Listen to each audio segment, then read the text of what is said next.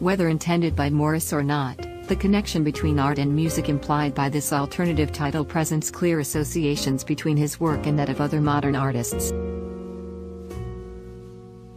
In 1912 this painting was erroneously exhibited under the title A Symphony in Pink, an allusion to the buoyant hues of pink that animate the canvas and show the influence of American artist James Abbott McNeill Whistler.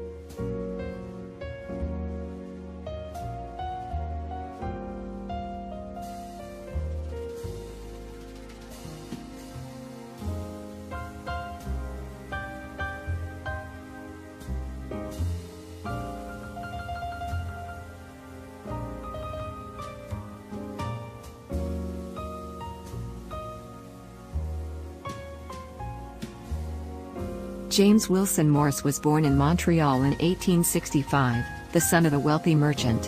From 1882 to 1889, he studied in Toronto to become a lawyer. As a student he began to paint landscapes in the Adirondacks and Lake Champlain.